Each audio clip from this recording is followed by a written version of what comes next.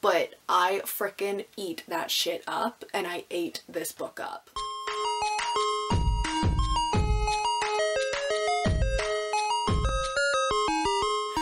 Hello everybody, it's your girl Jay, and today I am here with the next installment of my Roygbiv series, which was because I have not filmed one of these videos in 5 months because I forgot about it, but it was a series on my channel where I would take the colors of the rainbow and recommend books based off of that color. So I did red and orange. Those will be linked down below if you want to check those out. And this next installment is yellow books. So without further ado, let us get started. So I did try to pick a variety of different genres in this recommendation video, as I do in all my Roygbiv videos, because we don't all want to talk about, you know, straight thrillers, because that's mainly what I read, but I tried to pick some different ones. So the first book that I have is a thriller, I will not lie, but it is Reckless Girls by Rachel Hawkins. This one I think personally is so underrated. So many people hauled it because it was a book of the month book, but then I haven't heard anybody actually talk about it after reading it. But holy crap, you guys, this book was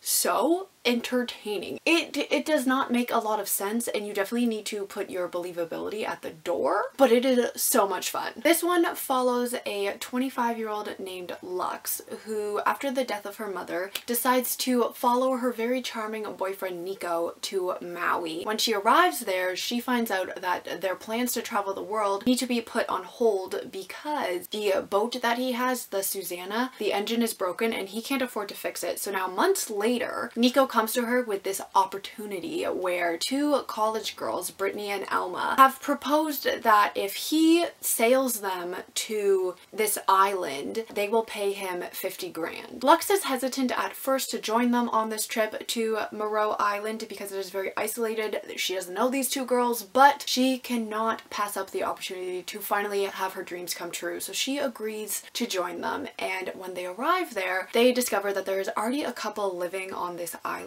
and they become instant friends. But then a third stranger shows up, and he kind of puts a little twist onto their vacay, and it's like the story of that, but it is so stinking good. Like I said, everybody on this trip has a secret that they are hiding, and they quickly come to light, and just things blow up real quickly, and I just had so much fun reading it. I read it in one night because I was just so enthralled with the story. So I definitely recommend this as my first yellow book that you guys need to check out. The next one I have is The Bones of Ruin by Sarah Rowley. This one is my fantasy pick for this recommendation video. So this follows Iris, who is an African tightrope dancer who is hiding the secret that she cannot die. When her secret is revealed to the public, she is recruited by Adam Temple, who is part of the Enlightenment Committee. They are hosting a tournament of freaks, which is a tournament where a bunch of people with extraordinary abilities will fight in order to determine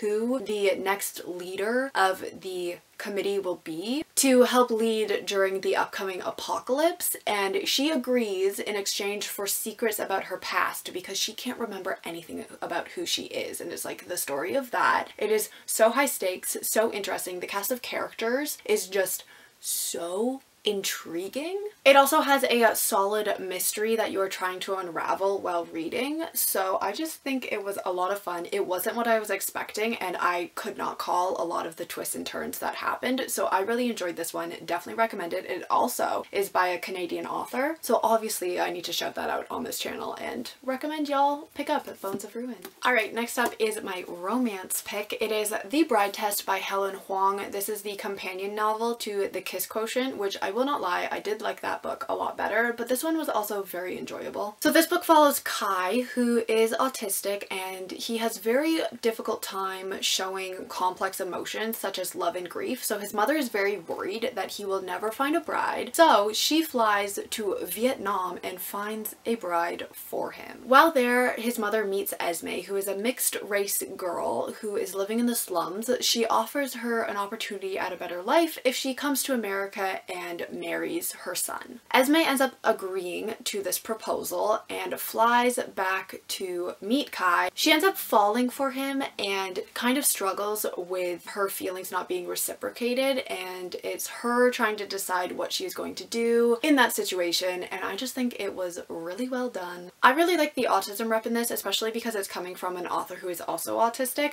In the first book, the autistic character was Stella, and she and Kai are so different, which is so true about people who are living with autism. Every single one of them is so unique and different, so I really like how that was captured in these books. I just personally thought that this was a very fun, cute romance, and I definitely recommend all of Helen Huang's book, but this happens to be the yellow one, so that's why it is included in this recommendation video. The next book I have is a contemporary thriller. It is Grown by Tiffany D. Jackson. This one was such a roller coaster of emotions. This one follows 17-year-old Enchanted Jones, who wants nothing more than to be an R&B singer. She ends up going to an audition, and she is noticed by 28-year-old recording artist Corey Fields, and he promises her the world. She is over the moon excited until she meets the other Corey, the not so nice Corey, and it's like the story of their abusive relationship and what she goes through, and it is just so heartbreaking. Just the grooming and sexual assault and predatory pedophilia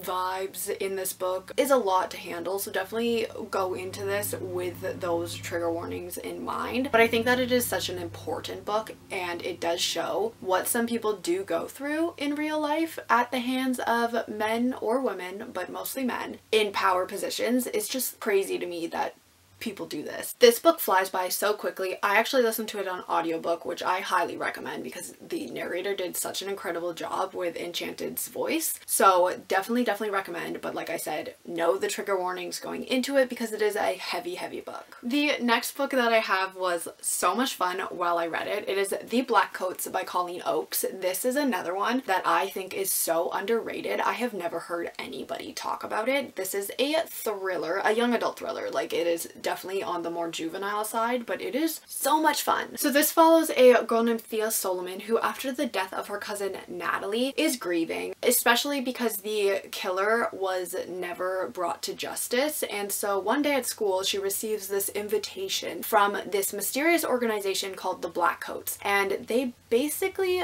perform balancing against men or women who do harm against other people. Thea becomes the leader of Team Banner, which is a group of 4 other girls who are going to perform these vigilante missions. And as they go on more of these missions, they earn their inheritance, which is basically the ability to go on one of these vigilante missions, but it is against the person or persons who caused harm to you or your loved ones, and it's like the story of that. It was so much more fun than I thought it was going to be. I had very low expectations going into it, I'm not gonna lie, but I was pleasantly surprised. The pacing is really well done. I could not put this book down because I just wanted to know more about it. You definitely need to put your believability at the door, just like Reckless Girls, but if you're able to do that, like, it is so entertaining, and it definitely does cover some darker topics that I wasn't expecting, but the writing is very basic, so it's not like anything too intense. I don't know, it was just a lot of fun. I definitely recommend it. This is another underrated gem in my opinion. And then the final book that I'm going to talk about in my yellow installment of the Roygbiv series is Anxious People by Fredrik Backman. This one is the only Fredrik Backman that I have read, but this is like a beloved author on BookTube, and I definitely want to check out more of their work. This one was a lot of fun. This takes place after a failed robbery where a bunch of people are held hostage in this apartment complex, and after the hostages are let go, the police enter the building thinking that the robber is still inside, and so they start their investigation by interviewing the hostages, and it is so funny. This is 100% a character-driven book. You fall in love with these characters. 1 second you are laughing out loud and the next you are trying not to cry. The characters are what shone in this book. They are just such